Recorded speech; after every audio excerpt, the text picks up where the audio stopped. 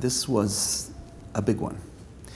And the aftershocks from this big one are going to keep hitting for a while. And I mean, not just aftershocks in the markets themselves, but the intellectual consequences of it. And there are human beings who are responding to this, and so this is what human beings do. Sometimes they say, oh, it's all over, we can go back to normal, and it would be nice if that were true. I don't actually think that is true, and we will eventually discover that. It's not necessary to convince people of that. The world will convince them of that. Okay, the world is not as we thought it was two years ago, and so there's work to be done in understanding it. I think that's great, personally. You know, it's what I live for. It's fun. Now, that sounds odd because I think it's going to be hard.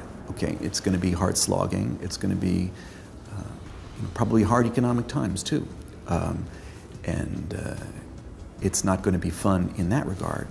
But for somebody who lives in the world of ideas, it's great. The sort of rigid intellectual structures, which have been frustrating me much of my academic life, are broken down. So it's a very open environment now, and that's very promising. You know, it's scary in the sense that there aren't these existing structures that you can build on, but I think it was about time that we start building in another direction, and so it's open.